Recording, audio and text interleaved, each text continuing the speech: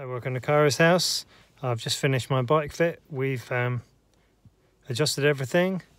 We're going to leave a 10mm spacer on top of my steerer tube just in case I need to go up, because we're actually 8mm lower than what I had on my rebay.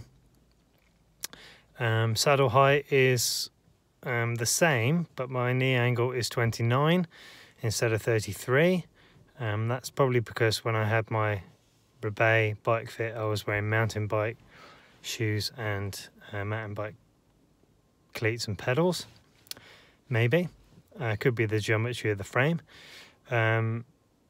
Looks really good. Near over axle or just in front of axle. Not a problem with the seat position at all. I keep calling it a seat, a saddle, sorry. The saddle position, not a problem at all. Nice and relaxed. On my rebay I found I was a bit stretched out. This one I'm a bit more compact. That could be because of the geometry of the frame. The wheelbase is a lot shorter than my rebay was. They asked me about the wax I put on my chain and where I got it from, so I told him about that, how I made it. It's on one of my videos if you want to check that out. They like the bike and they like the wheels too, so I might have got some converts there to YOELEO. So that's all finished. I should be able to pick it up, when did he say? Later this week, because they're making bikes for the shop today. Guernsey Velo Club van. Anything else I need to say? Yeah, I'm swapping out the 160 disc on the front for a 140. I've already ordered my 140. So when that comes, I'll just send back the 160 because they're not being used. Also, here's another thing I found out.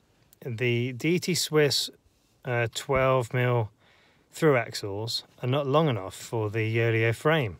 The standard 142, 12 by 142 and 12 by 100, not long enough. So I'm going to have to use the original skewers. However, I wasn't going to use them, as you know, so I put them aside, and now my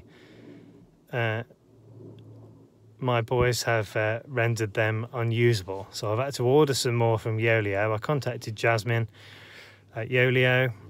She's sending me out 2 new ones, a front and a rear, for I think it was $49.50, including postage. So as soon as they come, then I can put put them through and use them to be safe.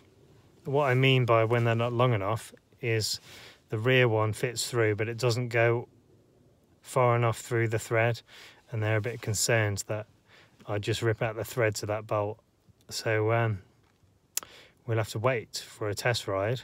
I can pick it up, but I just won't be riding it for my own safety until those through axles arrive. So what I'll do when I pick it up, when I've got some free time, I'll give you a tour of it, a video tour, but I won't be able to ride it yet until those through axles come, okay? Thanks for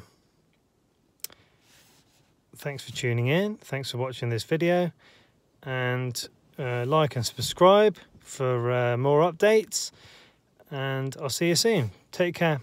Thanks. Bye.